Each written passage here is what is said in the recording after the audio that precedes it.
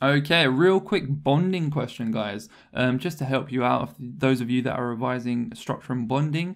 So let's get straight into this. This is from an A-Level Chemistry past paper, okay, AQA specifically, but this knowledge can be helpful if you're doing OCR, Edexcel, it really doesn't matter. So sodium right here, reacts with ammonia to form this compound NaNH2, and this contains the NH2 minus ion. We have to draw the shape of this guy right here, and we have to include any lone pairs of electrons that influence the shape.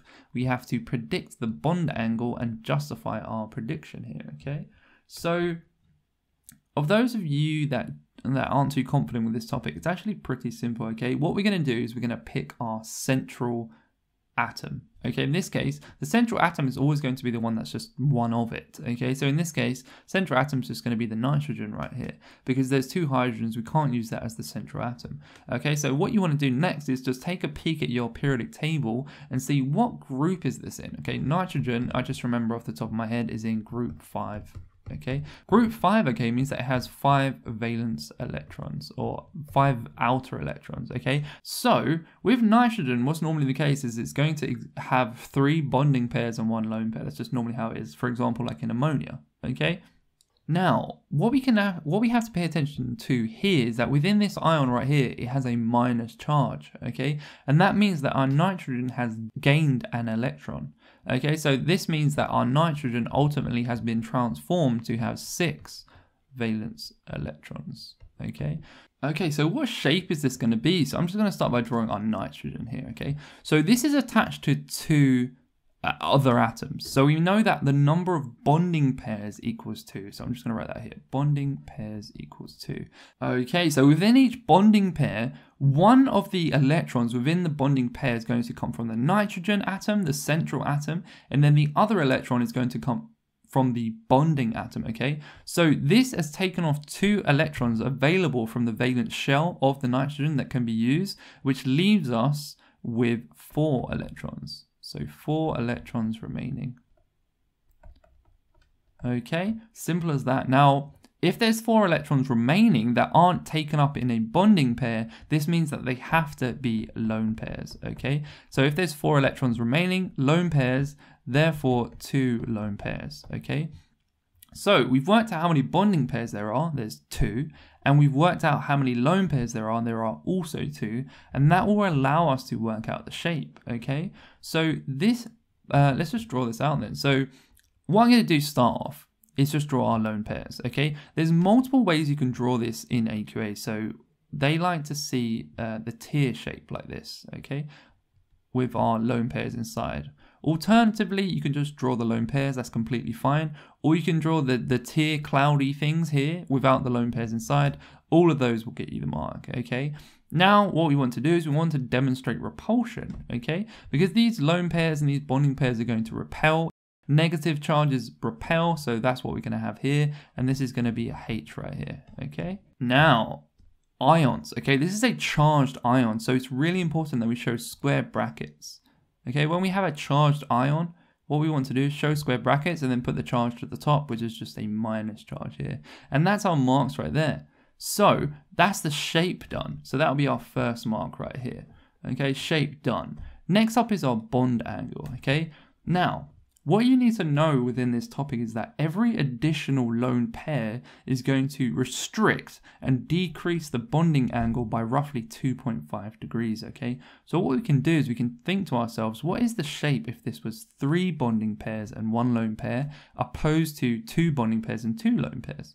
Okay, so if we have 3 bonding pairs and 1 lone pair, this is going to equal a trigonal pyramidal shape. Okay, now here they haven't asked us for the name of the shape, which is completely fine, but in other questions they will most likely do that, so it's always good to memorize the shapes here. Trigonal pyramidal, okay? An example of this guy right here, using nitrogen again, is going to be NH3, okay, ammonia, classic ammonia, and this is going to have a bond angle of 107 degrees, okay?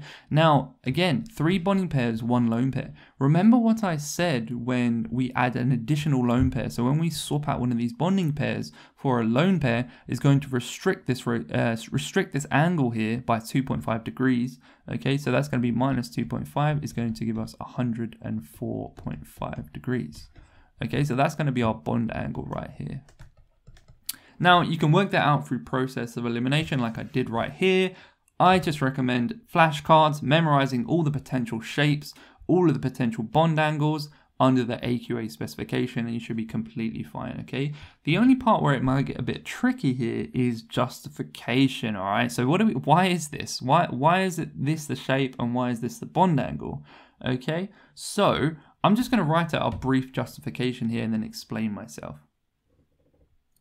Okay, brief paragraph done, all right? So I've just outlined here the 4 electron pairs within this NH2 minus ion. We have 2 bonding pairs, 2 lone pairs. These repel each other to be as far apart as possible, okay? This is just natural repulsion laws based on if we've got a negative and a negative, they're going to repel each other. The same with positive, okay? Opposite charges attract, the same charges repel one another. However, what we need to know here is that lone pairs always repel more strongly than bonding pairs, okay?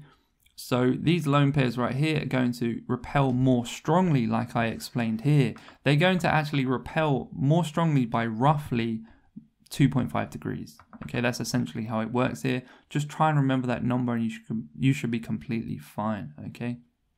Now then, let's say they ask us, what is the name of this shape right here? Pause the video and think to yourself, what is the shape of this?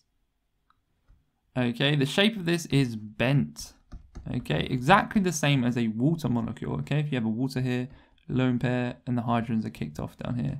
Exactly the same thing, okay? The way this works is because oxygen is a group 6 atom, okay? So it has 6 valence electrons, which is exactly the same as what we have here. So once you work out the valence or the outer electrons on the central atom, it allows you to work out the shape super quickly, and you wouldn't have to do all this whole process right here, okay? Hopefully this was helpful. If it was, drop me a like, subscribe for future science and maths content, really helps the channel grow. Best of luck guys in your exams. Peace.